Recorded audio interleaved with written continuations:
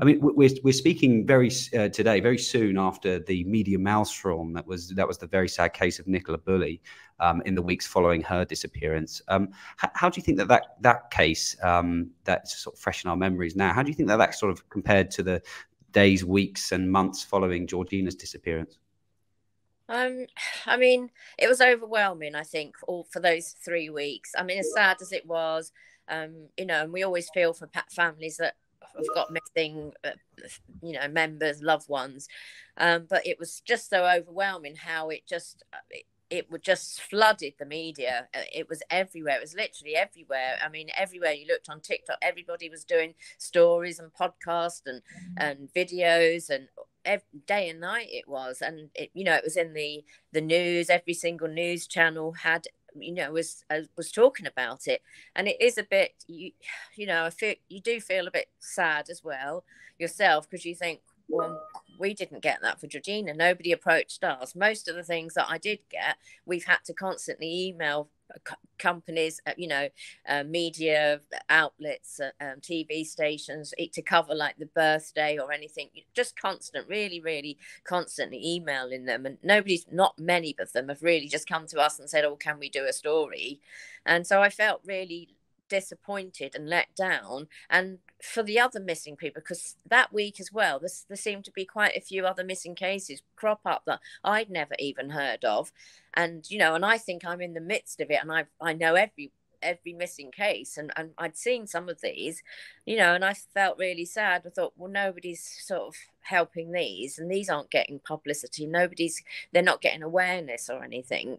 And I just really felt at that time really is a big imbalance of, you know, again, along the cases of missing people. And, you know, it makes you think, what is the criteria then for a missing person to get all this? What do you think that is? I mean, I've had lots of people say it was because of what happened with the police and all that. But personally, I don't just believe that, because I did hear Mark talking on one of the interviews saying about social discrimination, and it's not, you know, as well. I did hear that. And also, I do believe that myself, because lots of people have said it. And when we worked with Donald McIntyre, he said it as well, because Georgina's mixed race. She's a single mom, you know, she's from that background. She's not getting as much, people are not really interested as somebody else who's, you know, who's got a high powered job and this sort of thing, you know, middle class. And not that Georgina was lower class or anything. But it was the social discrimination, and I do believe that. And because I've looked at quite a few cases, and I've noticed similar ones to Georgina, a single mom, you know, maybe had some problems in her life. She didn't have such, you know, the way she grew up and things. Georgina struggled coming here from Libya, growing up in a different country like that, because her dad's Libyan, and she did struggle when she came here, I think, adapting to it and things, and that's probably what, you know, what a lot of her issues were.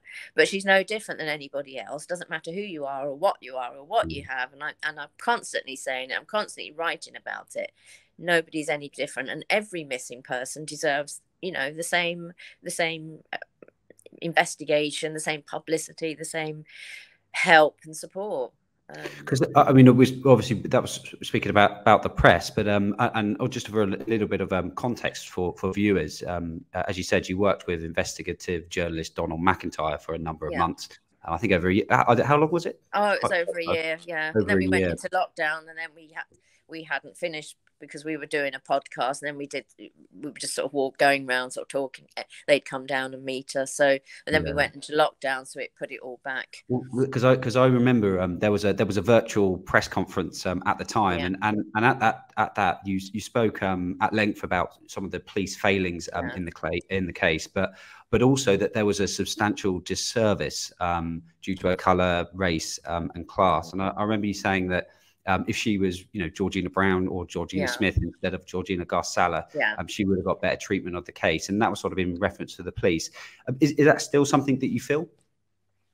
not so much with the police team. I do notice it sometimes with members of the public or people who come on, comment on. We do get a lot on comments on posts and things, and you know, you'll get people making really rude comments about is she a Muslim? Oh, well, you know, then it'll be reference to Osama bin Laden and all sort of things like this, which is really annoying, you know.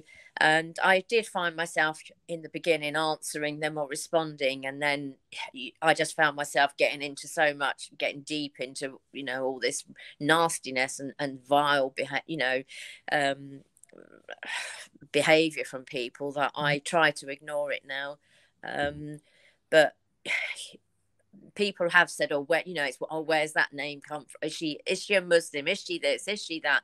You know, and I'll say it's irrelevant. It's not, there's no relevance at all. She's a person, she's a missing person, and she's no different. Doesn't matter if her name's Georgina Brown or Gharsallah. You know, and for me, I mean, I don't even think of my children as mixed race or anything like that. They're all the same. We're all the same.